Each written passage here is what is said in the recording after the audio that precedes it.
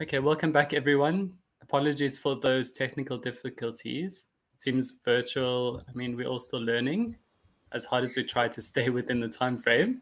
So, Philemon, thank you very much for being patient with us. Thanks for being ready for your presentation. No problem. Please go ahead. Okay. Great, thanks. Hi, everyone. My talk is going to be on the in vitro propagation of Lipia javanica, a medicinally important plant. Lipia javanica is a highly valued medicinal plant in South Africa, and it is used to treat respiratory-related illnesses. The demand for its plant parts poses a threat to the wild populations, as overharvesting in the wild has been reported. Therefore, an alternate supply of plant material is needed. Plant tissue culture in this regard is an important and useful technique for mass propagation of this species, as it is conducted under controlled conditions and it ensures a continuous supply of plant material throughout the year without having a negative impact to the plants that grow in the natural environment. Currently, there are no available reports on tissue culture of Lipia javanica species that occur in South Africa. Therefore, the aim of the study was to develop an efficient protocol for in vitro propagation of Lipia javanica. Next slide, please. Now, this was done through direct organogenesis, where nodal explants with auxiliary buds were used, and 80% of the nodal explants that were cultured on PGR-free Morashig-Skook medium produced the highest number of multiple auxiliary shoots with an average of 4.5 shoots per explant and 7.1 nodes per shoot after 4 weeks of culture. These newly formed auxiliary shoots, about 70% of them produced adventitious shoots, rather adventitious roots, with an average of 3.1 roots per shoot, and were successfully hardened. We also noted that the addition of auxin in the culture media resulted in hyperhydric shoots. Next slide, please.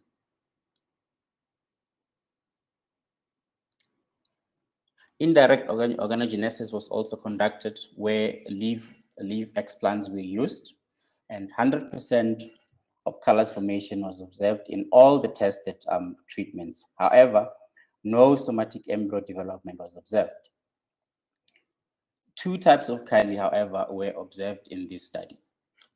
We have got the white friable creamy callus and the brown callus, which, according to literature, they can be useful as source of plant material to maximize the production of secondary metabolites. To summarize, plant regeneration through direct organogenesis was successful, and in vitro derived plant parts could be used for medicinal purposes, therefore reducing the harvesting pressure of these plants in the wild. Indirect organogenesis, where callus was developed, it was found that it was not embryogenic. However, the callus could be useful industrially for the production of phytochemicals, as in literature is indicated that Lipia javanica contains phytochemicals with high antioxidant activity. Further studies that will be conducted will be to determine the phytochemical profile of in vitro derived plant parts, either through direct organogenesis or indirect organogenesis of Lipia javanica, compared with those plants that are occurring in the wild, and also to assess these in vitro derived plant parts to assess their antioxidant and antimicrobial activities compared with those that occur in the wild. Thank you. Thank you for that, Philemon. That's a very interesting talk. Are there any questions? Maybe while we wait, I'm just wondering, for other groups where this has been done, has the phytochemical profile been similar between organogenetically grown material? Currently, there are no available reports on the phytochemical analysis of tissue culture produced plants of Lipia javanica. Right. But for other species, I mean, Do you expect to find a similar profile based on the literature for other groups, or is it often quite different? We expect to find, especially with in direct organogenesis, we expect to find a slight different phytochemical profile given the physiological changes that happens through that. Right. Yes. Right. However, we also expect the production of secondary metabolites to be more in from the derived tissue culture derived plant material, as they're grown in controlled conditions, as opposed to those in the wild where they face various seasonal variations and temperatures. Oh, right. Oh, fantastic. Okay. Very interesting. Thank you. Are there any other questions? No, it seems not. We may come back to you if some crop up, or just if you check in the question and answers. Thank you so much, Philemon. Okay. Thank you. Great. So we'll move on to our last speaker, which is Keletso Semeko. We'll just see. Let me just check my chat. Sorry.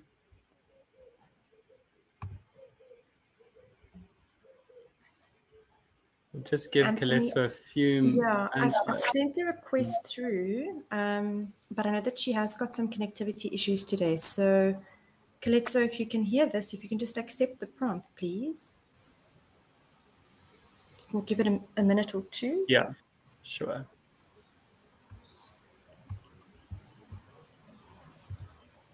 I mean, in the meantime, if there are any questions for any of the speakers that have come to mind now, please feel free to post them in the question and answer session. They can either respond to you via that platform, or we can invite them back up to answer verbally.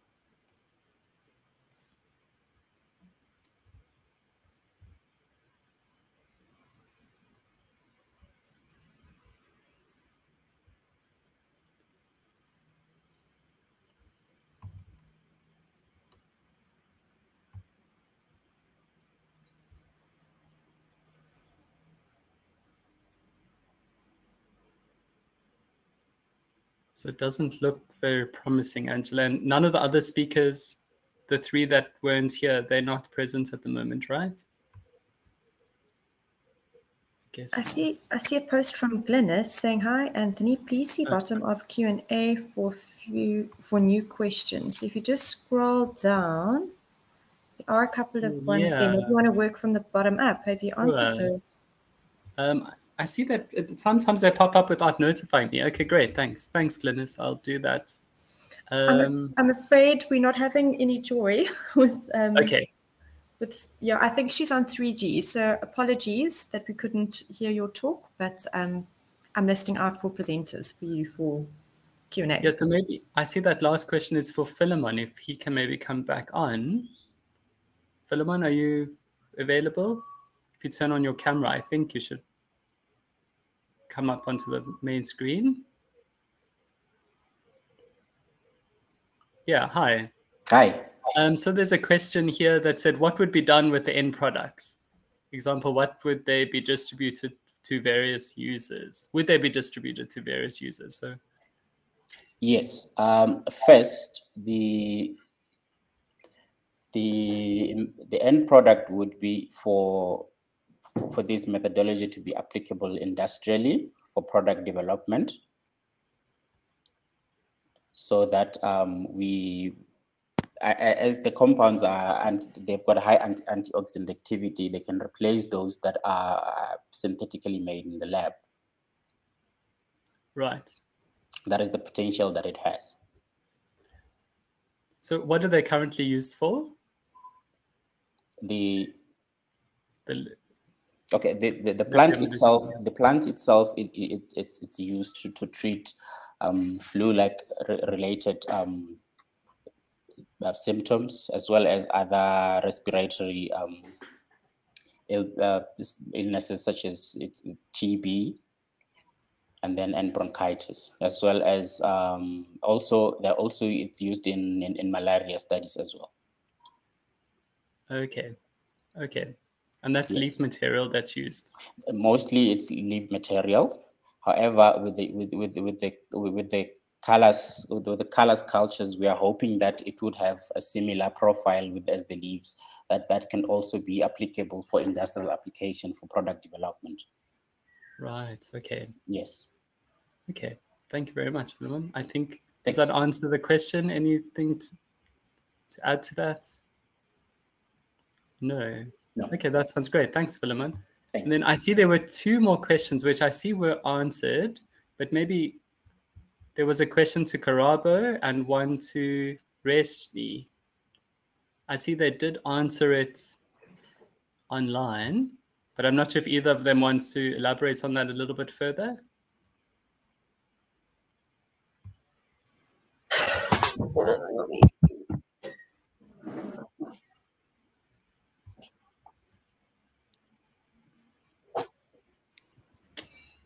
No. So unless I'm missing any more questions, I can't see any others that haven't been answered. It's loading.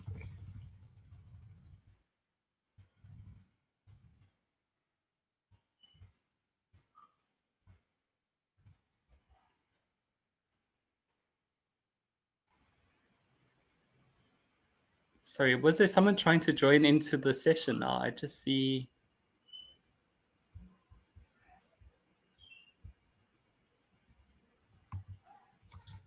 That Suane Ludik is now back in the room and was supposed to present earlier. So I've sent a request to Suane Ludik. Let's see if she can also maybe present.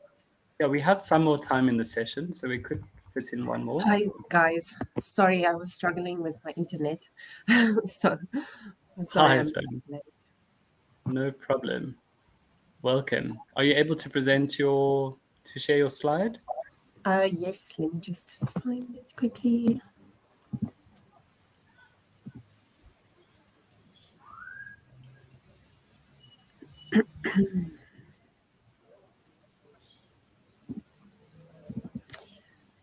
Okay.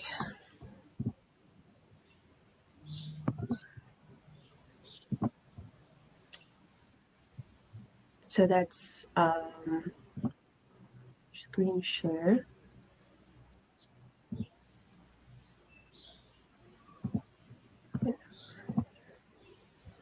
Okay, can select window. Okay, we can see it. It's not in full presentation mode, but it's fine. I think we can still, is it fine work with this. There we go. Well done. Okay, great. I'm just going to put off my camera in case the Wi-Fi goes down again. Okay.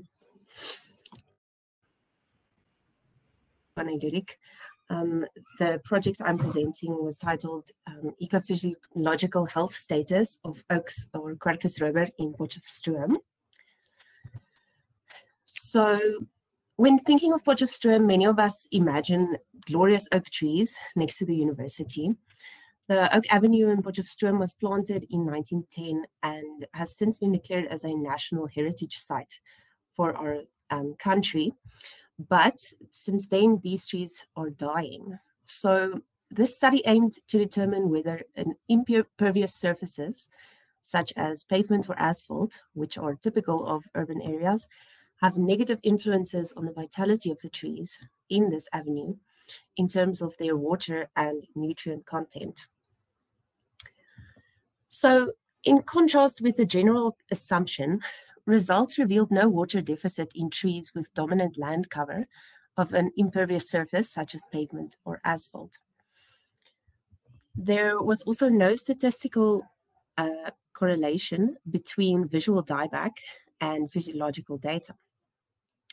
Now, despite this lack of correlation, 5 trees in the study area were identified as being in potential danger of mechanical failure in the near future due to a low visual vitality.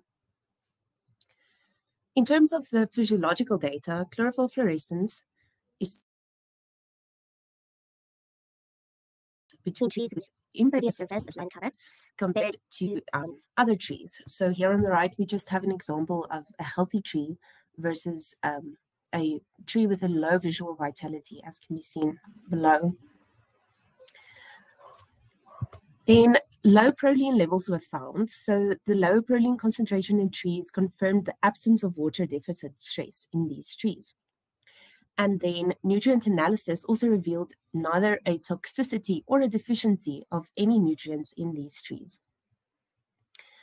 So it was found that it is thus not water content, nutrient deficit, or toxicity leading to a decline in vitality of the trees.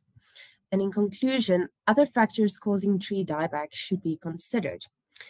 Now, these factors can be categorized following what is called the Mannion decline spiral and include predisposing factors, including the effects of age and air pollution, inciting factors such as defoliating insects, and contributing factors such as canker fungi and parasites. So if we determine whether these factors, what these factors are and whether they influence tree vitality, this will contribute to the drafting of a workable conservation and management plan in order to preserve the trees for future generations and maintain the beautiful aesthetic value as well as ecosystem services provided by these trees. Thank you.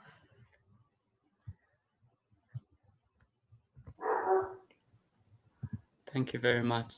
Are there any questions? I wonder, maybe just to start you off, do you have any idea of what these other contributing factors might be, just from having worked with those plants, looking at mechanical?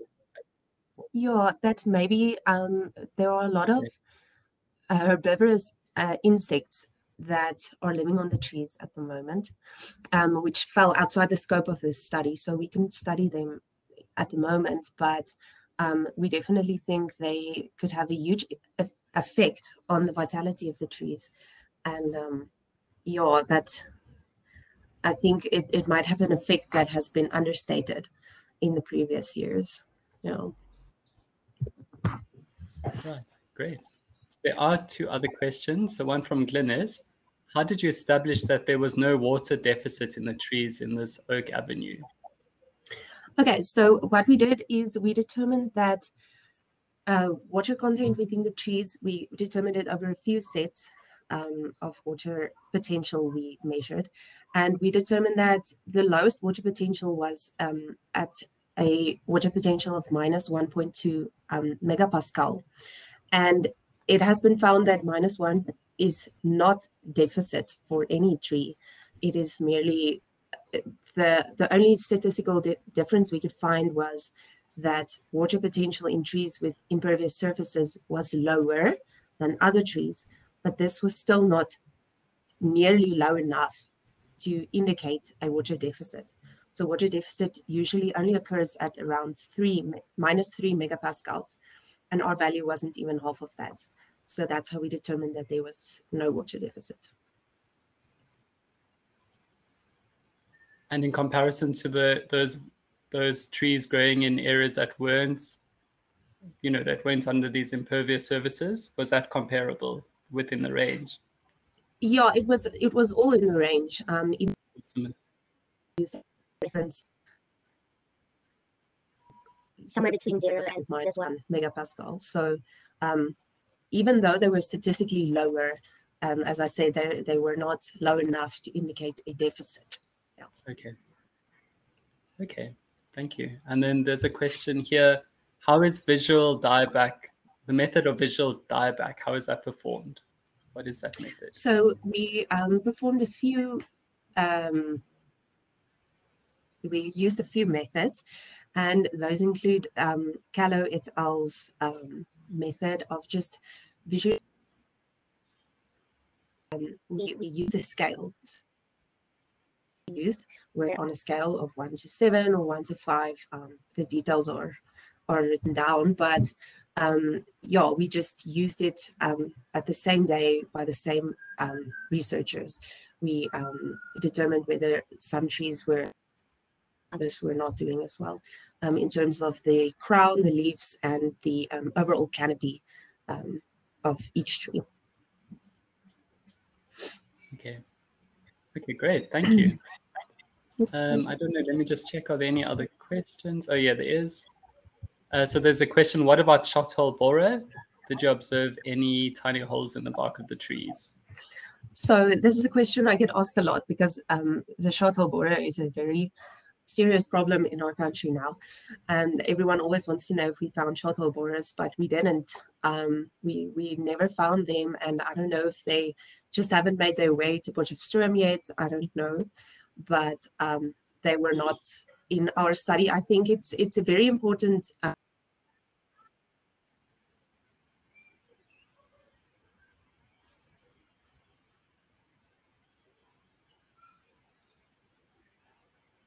I think we've just give it a few seconds.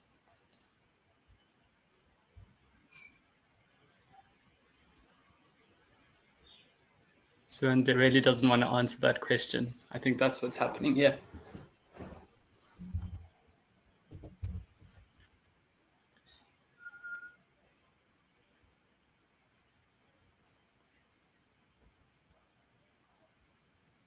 Okay, I think we're going to call it a wrap for this session. Thank you everyone for attending, and we'll see you at the next session tomorrow. Have a good evening. Thanks everyone. Cheers. Bye.